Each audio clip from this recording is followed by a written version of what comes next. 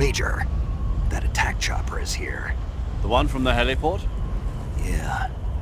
Perhaps it's an armed variation of the Mi-8 hip. No. Some of it looks the same, but the overall shape is different. It's got stub wings, and the cockpit canopy looks like an angular greenhouse.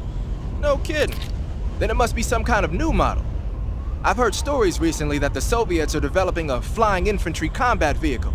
That's gotta be it. A flying infantry combat vehicle? Yeah, a transport chopper with troop-carrying capabilities. Think of it as an attack transport chopper version of France's AMX VCI or the Soviet BMP. They must be doing field tests on the initial prototype. A next-generation chopper that's a little smaller than the hip. Maybe we should call it a Hind. Not bad. It's cool with me. Then it's settled. We'll refer to that new type helicopter as a Hind from now on.